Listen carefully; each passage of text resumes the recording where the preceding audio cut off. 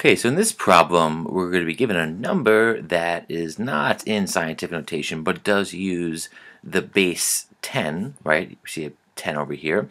And our job is to rewrite it in scientific notation, right? They tell us that Mary tried to write a number in scientific notation, and this is her answer. How would you write this number in scientific notation? That's just a way of pointing out that this is not in scientific notation. If you look at our first number here, this number is not in the form that we need to use for scientific notation. This first number has to be some number, right? And I'll write it in several ways. It has to be some number, let's call it A, that's positive or negative. So we can say the absolute value of A is what? Well, it's greater than or equal to 1 and less than 10. And if that's throwing you off a little bit, we can put this on a number line, right? If we set up a number line and say, oh, what values can we pick for this first number? Well, here's 0.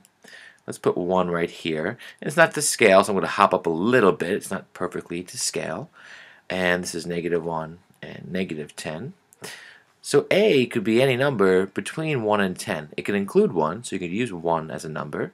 That's the greater than or equals sign here means. And it can go all the way up, right, to 10, but not including 10. So put an open circle there.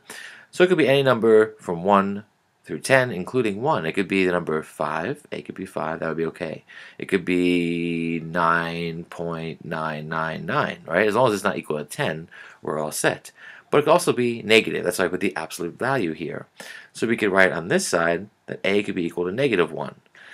1 and -1 are the same absolute value, same distance from 0. And A could be any negative number all the way down, right, to -10, but not including -10. So we can have a negative number like -1.009. We could have a negative number like -9.9. But we can't have a negative number that has an absolute value of greater than 10. So in other words, it can't be something like -10.1 or 10.1. That wouldn't work. So any of those values work. So these problems are pretty typical, right? We want to use that knowledge and then our understanding of how to work with powers of 10 to rewrite this number. So we could write this in standard form, right? We could write this out in standard form and figure it out, but I don't want to do that. I just want to use my understanding of powers of 10. So I need this number to be a number that's bigger than or equal to 1, less than 10. It's a positive number already, so I know it's going to be something over here. So I'm going to move my decimal from where it is 2 places to the right. Because literally, if I put the decimal there between the 1 and the 4, I get the number 1.45. And if I go back to my scale over here, that does fit within the parameters. Try and put the decimal anywhere else. Go ahead, try it. Put it anywhere else and you won't get a number that fits in this range. Now we don't want to change our number value, right? Because when I move my decimal twice to the right, I've made the number how many times larger? I've made it 100 times larger by moving it twice to the right. Take this number, multiply it by 100, and you would get 1.45. So to balance that out, to make sure the whole number here, because the whole number really includes all of this, to make sure this whole number is the same value, I divide this part by 10. So it becomes times 10 to the -12. I'm going to divide this by 10 squared. I don't know if I said 10 there. We divide by 10 twice.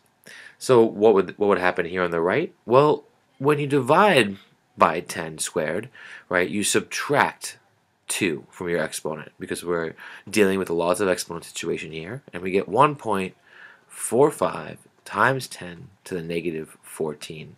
So notice how the -14 is a number that's 2 lower than -12, right? Because we took 2 powers of 10 away from this value. So here is our number in scientific notation. And you can verify that by writing it out in standard form. We would get, sorry, I put the 1 over here, 145, times 10 to the -14 means divide by 10 14 times. So we go 14 places to the right. All right, I don't want to actually even count. I'm feeling too lazy there. I know I'm going to get 13 zeros. 1, 2, 3.